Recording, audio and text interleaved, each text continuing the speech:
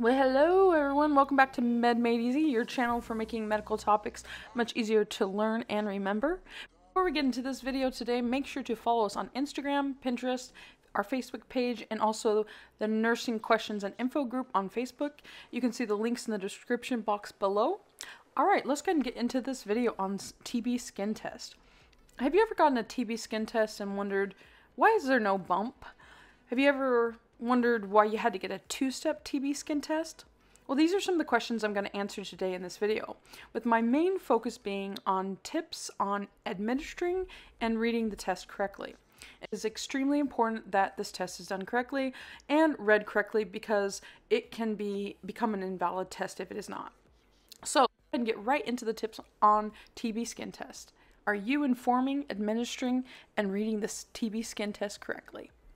Let's talk about tips on administering. Tip number 1.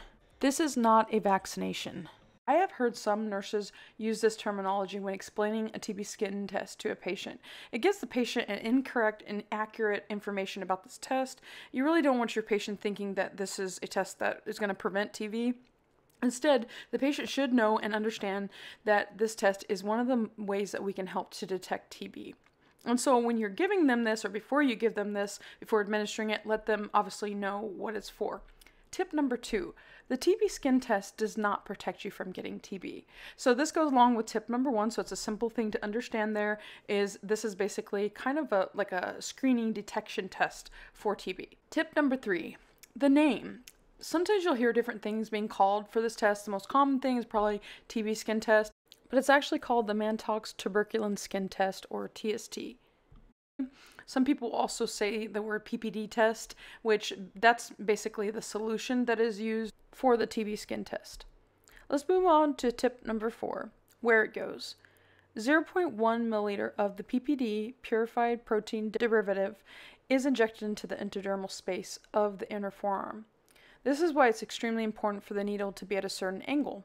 The needle angle should be at 5 to 15 degrees. This helps to ensure that it's going to get into the intradermal space. If the PPD is given in the subcutaneous space, which is deeper, it will result in what's called a rapid washout from the administration site, and this will not give time for the reaction to develop if there's a reaction that's going to develop. Too superficial of an injection, it could potentially leak out onto the skin. Tip number 5, needle bevel needs to go up. This is super important because it will also help to facilitate the PPD to go into the intradermal space. Tip number 6, the size of the wheal should be 6 to 10 millimeters. If you don't see a wheal that is within the size, the test needs to be re-administered. I do see more individuals who administer this test, they tend to run below 6 millimeters more often than I do see it being given too much past the 10 millimeters. Generally, if the wheal is too small or you don't see the wheal, this indicates that the needle was inserted either too deeply or that not enough solution was injected. It is important that the PPD is given in the intradermal space. If you do not see a 6 to 10 millimeter size wheal, the test should be re-administered and it should be done at least 2 inches away from the original site. Tip number 7. After administering the PPD and you see the wheal, no band-aids, no lotions, no cream should go on the area. It can affect the test results. Tip number 8. Do not rub or scratch the site. Rubbing the site may obscure the real test results. Washing the area usually is typically okay as long as there's no vigorous scrubbing or scrubbing at all, actually. The person should avoid continually also checking or rubbing on the test to see if there's a bump. That's a big tendency for most people. They should wait until after the test is read in the 48 to 72 hour range. If it itches, which sometimes it does, you can put a cold cloth on it and that sometimes helps. Tip number 9. Is there another way to get tested for TB besides the TB skin test?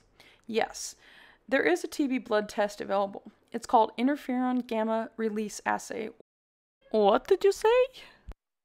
Or easier said, IGRAs. And there are actually 2 kinds in the United States that are currently approved by the FDA. One is quantiferin TB Gold in-tube test, and the other is the TB Spot TB test. A blood test would specifically be given to someone who has had the BCG vaccination. BCG always sounds like Bee Gees to me. Get it? The Bee Gees? I guess this could apply. You know what I mean? One thing that's important to know is that both a TB skin test and a blood test are not usually recommended, so usually one or the other needs to be picked. Tip number 10. Live vaccinations may interfere with TB skin test.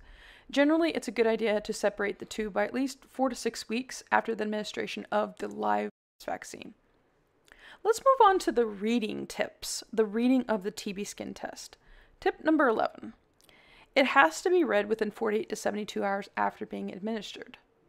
If it is not read within this time, then it has to be re-administered. Tip number 12. Induration, not erythema. Understanding that erythema or redness of the site is not what you're reading. I think that's a big misconception that is slowly getting corrected. Induration is the thickening and the swelling and the hardness under the skin at the site where the PPD was administered. That's what's going to let you know if the individual likely needs to go to the next step. You should find the margins of the induration and measure that.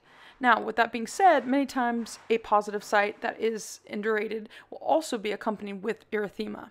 Induration should be measured in a transverse dimension. A very important thing to remember is that when recording the results, do not simply write negative or positive. This is a common mistake that doesn't allow comparison of the reaction with later measurements. Tip number 13. A negative test does not always indicate that a person is free of TB. Generally, after administration of the test, an individual who's infected with TB, the site is going to give a reaction to the PPD if it's positive. But this does not always happen. If you had exposure to someone with TB within the last 8 weeks prior to the test, it may result as a false negative if you have it. There also may be something called a booster phenomena that can create a false negative. It is important to understand that there can be false negatives and also false positives. Two-step testing is particularly important to avoid false negatives. Another thing to consider is that if a TB test is administered incorrectly, this may result in a false negative. Also, a weak immune system, like someone who has HIV, can lead to false negatives. Tip number 14. Interpretation is based upon two different things: the diameter of the induration and the risk of an individual being infected with TB. Interpretation depends on these two things. For example, if the induration's 15 millimeters or greater size, it's considered positive. But then you have certain categories of individuals, if they have those risk factors or there's certain conditions that the millimeter of the induration doesn't have to be as big. And you can see this list here. I always think it's good to get a little reference chart to carry with you if you're going to be reading these. Tip number 15. A positive TB skin test does not always indicate that you are contagious to others. What this indicates is you have likely been infected with the TB bacteria at some point in the past. The TB skin test does not distinguish whether or not you have latent TB or if you have the actual TB disease, which some people will say active TB. Latent TB is not contagious and does not spread to others. Individuals with latent TB are asymptomatic, but it's extremely important that the individual with latent TB get treated as soon as possible to prevent TB disease from developing. Approximately 5 to 10% of individuals who have latent TB will develop the TB disease in their lifetime. This percentage is higher with individuals who have certain conditions such as HIV. Individuals with latent TB will usually have a positive TB skin test. However, these individuals are going to have a normal chest x-ray and a negative sputum test result. The way to explain about latent bacteria is basically they have the TB bacteria in their body, but it is not active. In the actual TB disease, this is when it's considered contagious to others, and the individual is usually showing some kind of symptom. Some of the classic symptoms that you probably heard about: the coughing in general for several weeks, hemoptysis, coughing up blood, fever, chest pain, night sweats, weight loss, unintentional.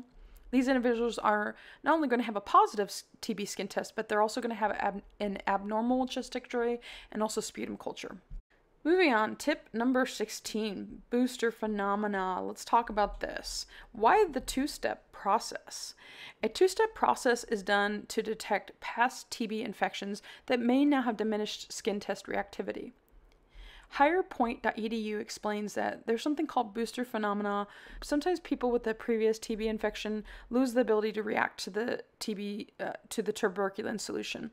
So when they are tested years after the initial infection, they may not have a reaction. However, if they are tested a second time, as in the two-step process, they are more likely to have a boosted ability to react to the tuberculin solution, and thus show the true results.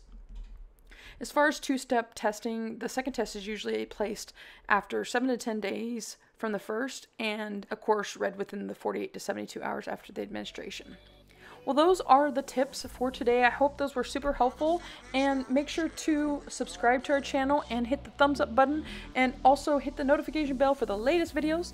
And don't forget to check out our Instagram site and also Pinterest and also our Facebook page. These are super helpful sites for your medical education. All right, everyone, until next time, take care.